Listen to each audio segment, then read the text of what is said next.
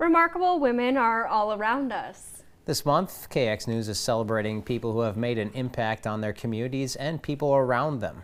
In tonight's Remarkable Woman, KX News' Samantha Saylor tells us about the life of Dr. Fannie Dunn Quain. Berg's 24-hour towing and crane service, Space and Electric Power Cooperative, and MHA Nation Interpretive Center proudly recognize all local remarkable women. On December 13, 1874, Fannie Dunn Quain was born Fannie Elmira Dunn in Bismarck in what was then the Dakota Territory. Her dad was a pharmacist and her mom a dressmaker. Her father opened the first drugstore in North Dakota and was elected mayor of Bismarck in 1884. Fannie graduated from Bismarck High School in 1893 and pursued teaching training in Minnesota, but ultimately graduated from the University of Michigan in 1898.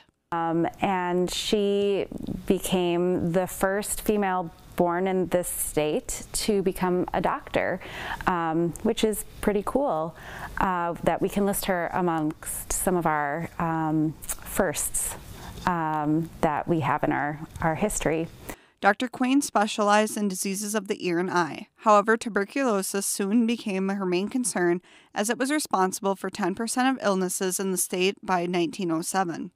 She lobbied to create the first tuberculosis sanitarium, and in 1909, she co-founded the North Dakota Tuberculosis Association, which later became the Lung Association of North Dakota. She was very interested in medical work. She did a lot of work with tuberculosis clinics, and she also helped to establish the first baby clinics in North Dakota. So she did a lot of work with that medical side of things. She worked to improve the standards of nurse training in the state and was a member of the State Board of National Red Cross, serving as secretary.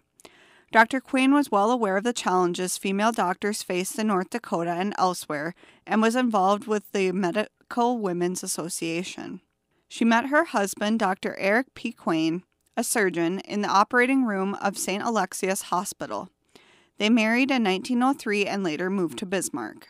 Eric P. Quain, who, along with another doctor, Dr. Ramstead, they created the Quain and Ramstead Clinic, which became the Q&R Clinic, which is eventually became Med Center, and then today is Sanford. So that hospital is still in existence.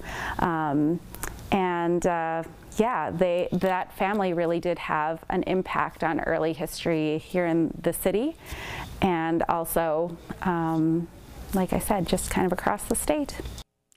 After a long and successful career as a physician and public health advocate, Dr. Fannie Dunn Quain died on February 2, 1950 in Bismarck at the age of 75.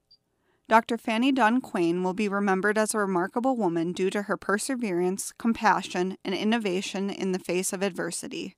For KX News, I'm Samantha Saylor. Together, her and her husband had 2 children, a son, Buell, and a daughter, Marion.